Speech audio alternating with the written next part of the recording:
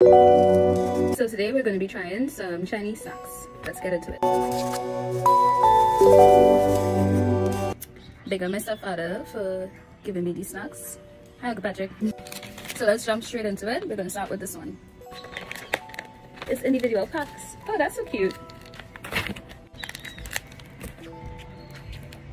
Ooh, smells interesting.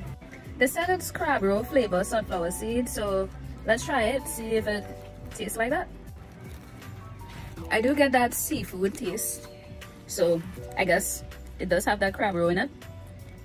It's not very salty. I thought it would have been very salty, but it's not. These sunflower seeds are pretty soft. Maybe it's been here a while, so maybe it's expired or something. Let me check the expiry date. It's expired, so maybe it's supposed to be a bit more crunchy, but I actually didn't mind it too much. I'd probably give this 7 out of 10. This one is the same flavor, but this is broad beans. I'm not too sure what broad beans are, so I'm gonna put what they are right now, so you can read up on it. These are also individually packed, by the way. Look how cute that is. Let's try it. Okay, these are way more crunchier than the first one, but the crab flavor is way less than the first one. So the first one had way more crab flavor. This one not so much. This one actually reminds me of trail mix a bit. So yeah, if you like trail mix, you'll probably like the second snack. I'll give this one maybe like a 6.5 because I didn't really get the crab flavor in it, so it's gonna get a lower rating. Finally, let's try this one. I am not too sure what flavor this is supposed to be.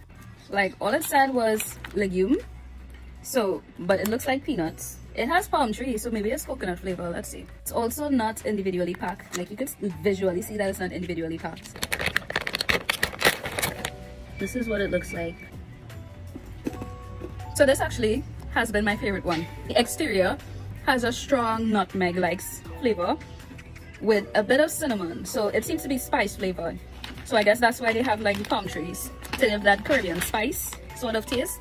The inside is nice and soft. The only thing is, I am not too sure what legume is this. It does not taste like peanuts. It looks like it's actually red bean. Like, watch it. It looks like a red bean. So it looks like they coat this red bean in a sugar solution that contains nutmeg and cinnamon.